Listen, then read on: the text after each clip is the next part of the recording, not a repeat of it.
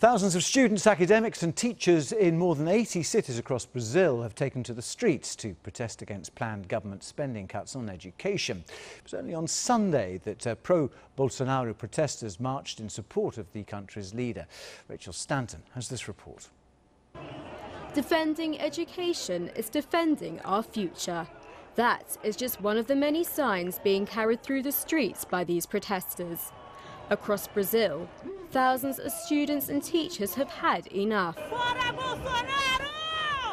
demonstrating over the government's plan to slash education spending on federally funded high schools and universities by 30%. This is now the second nationwide demonstration.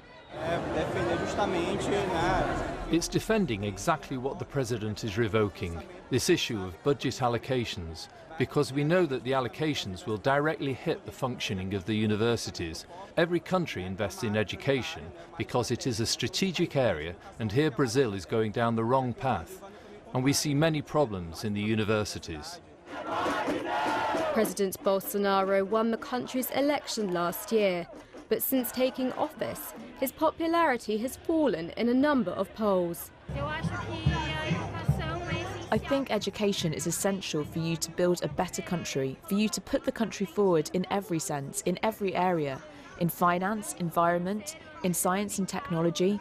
If a person doesn't have education, they don't have anything. The Brazilian government claimed these cuts are needed as the country has yet to recover from the economic recession. But the concern of many is far from over, as they feel these cuts could have an everlasting effect on their education. Rachel Stanton, BBC News.